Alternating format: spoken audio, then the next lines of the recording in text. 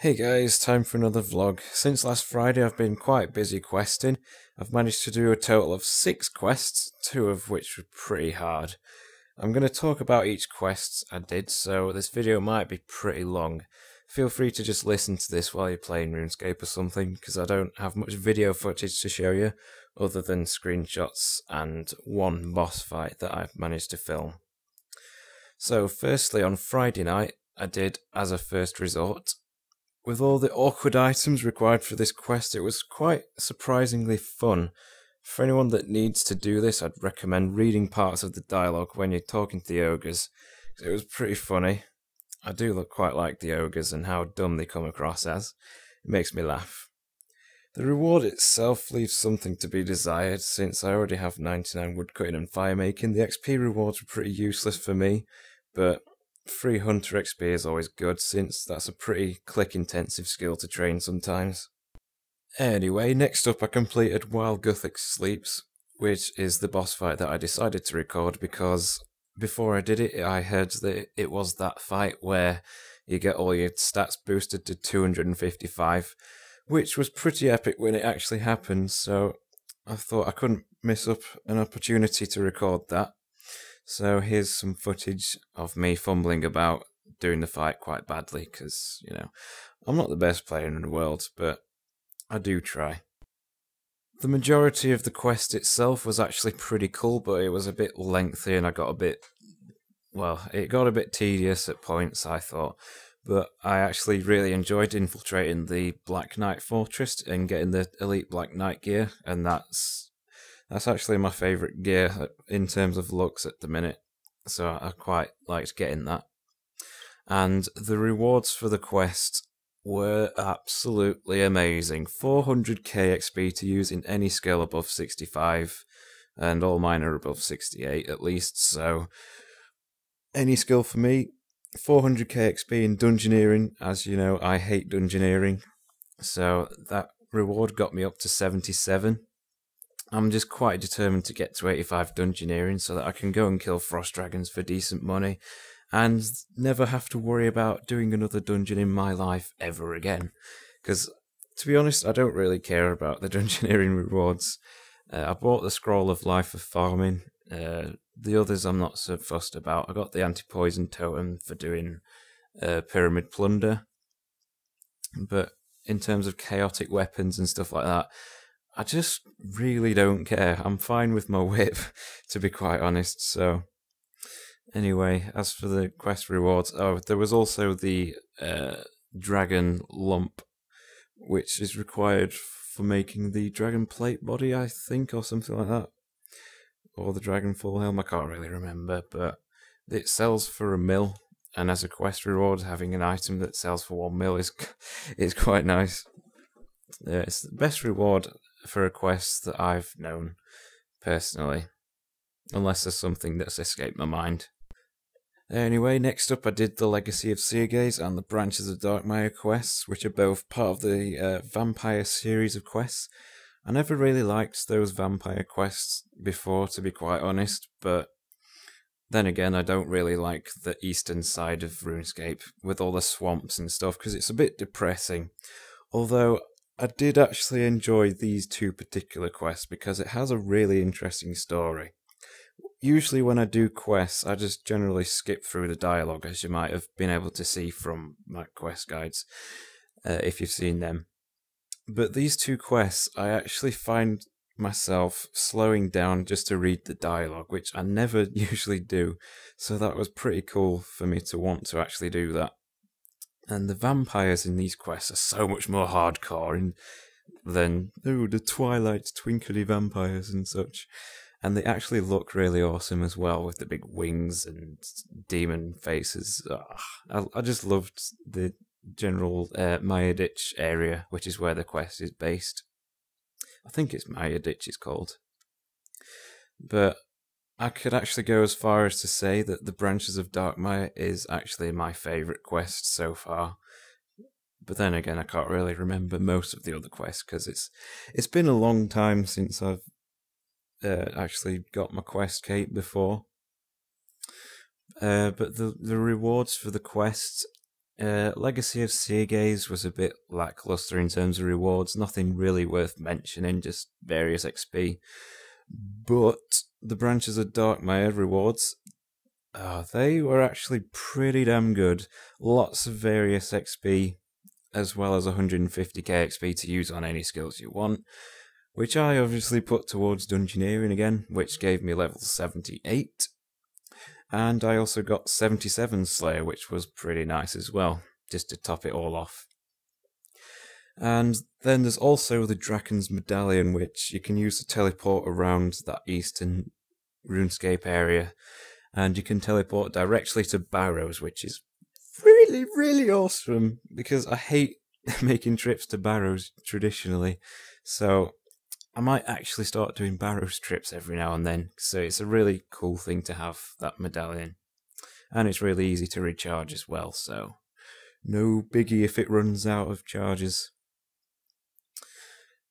If there's one thing I love about quests, it's the cool rewards and, well, sometimes the story, like in this particular series of quests.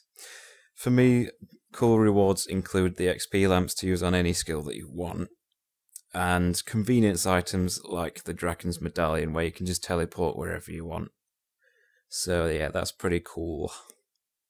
One thing I actually noticed while I was actually doing the Branches of Darkmire was that someone was there training range, so I'm thinking about checking that out in a bit more detail, and if it's actually good, I'll make a little mini guide on it. It'll only be a few minutes long, because I'm not, well, it's a bit too late to make a quest guide for Branches of Darkmire, because I didn't record it, and I've already done it, so I'll just show you the method and what the XP rate's like, and how to do it, etc.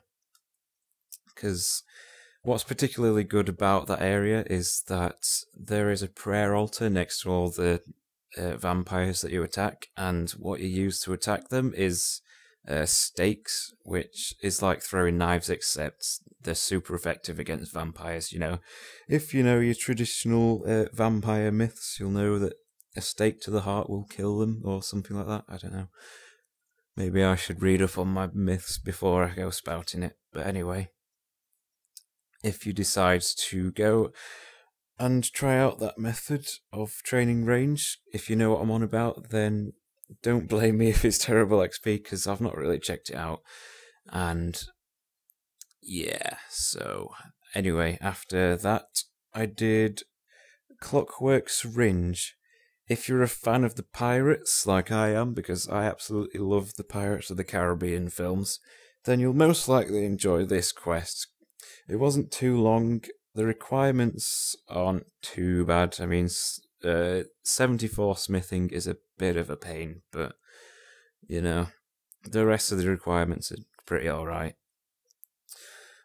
And there was quite a lot of variety in this quest, I found, more so than in the other quests I've mentioned, because there was a lot of different sort of styles of tasks that you had to do. There was bombing runs, there was a boss right at the beginning of the quest, spoiler alert, and there was also a bit of tugboat action, so that was pretty fun.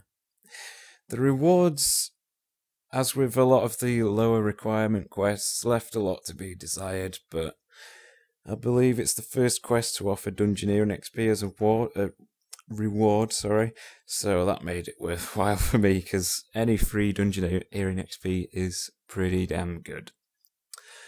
Last and definitely least, I did Dealing with Scabarras, I believe it's called, on Sunday night. Not gonna lie, I didn't really like this quest. It was mainly just annoying and tedious and just a bit lackluster. There wasn't too much going on. The story didn't really bother me. I don't know, I just have a thing against the desert in RuneScape. I don't like it. Maybe because it kills you. I don't know. I don't feel safe in the desert, so that's probably why I don't like it.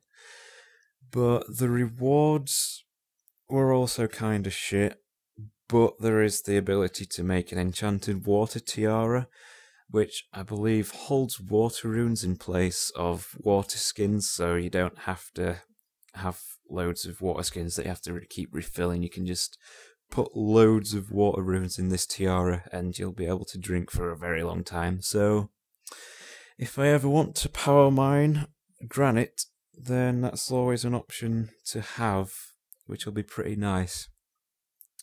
Anyway, here's a quick screenshot of me getting 79 dungeoneering after running a few dungeons with James and one of his friends. I know you'll be shocked to see me actually doing dungeoneering after all the shit that I've gave it throughout this video, but it was actually bearable for me doing it as a 3-man group because it's not too big, it's not too small, still getting kind of decent XP, kind of. But anyway, this video is going on long enough, so I'm going to quickly switch over to some game footage to show you what I've got planned for the next few days or so. Okay, so just quickly, as you can see in my quest log, I am currently in progress with Do No Evil. I plan on ticking off all the easier quests, such as the Elder Kiln, which I've heard is quite easy, within the Light Toxket Dill, Salt in the Wound, and the Prisoner of Gloofree. I'm going to do Ritual of the Majorat and Nomad's Requiem last, because they are Grandmaster quests after all, and I'm not looking forward to them. So I just thought I'd quickly show you as well. One of the miscellaneous updates for today was the total XP if you hover over your total level, which is pretty nice. So I've got 130.8 mil XP overall. Makes me feel very, very sad. Oh, one other thing. Wait 1 second. Okay, so I'm just going to quickly show you this. Here's a Rune Essence pouch, or Pure Essence pouch, whatever. Here's some Pure Essence. Left click to fill it. Left click to empty it. Fill, empty. Fill it, empty it. One more time in case you didn't get that. Fill it, empty it. That's a pretty cool update, I think. Will definitely help with nature rune crafting or something like that. But anyway, enough of the rambling. I'm going to go do some more quests, and I will make another vlog this weekend, I think. So goodbye.